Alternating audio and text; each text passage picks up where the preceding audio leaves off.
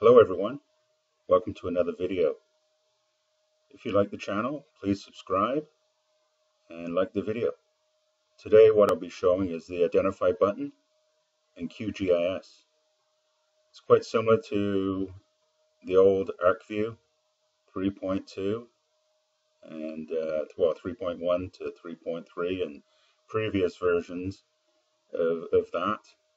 Quite different from the Identify button in ArcMap and the Identify in ArcGIS Pro.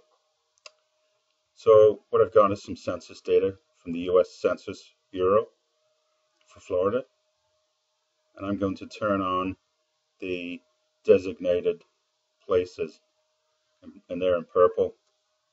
I'm going to zoom in on a section of Florida,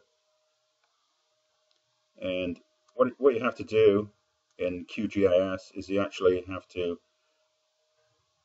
basically query on the layer that you've highlighted. So you're identifying on the layer that you've highlighted there in blue, and then click on the polygon and you'll get the identify results.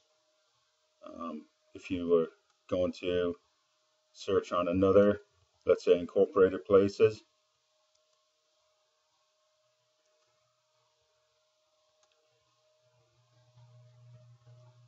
you would highlight incorporated places, identify, and click on that polygon for that layer. And as you can see, it's flipped to incorporated place. If I flip back to census, designated census, there's the results for that layer.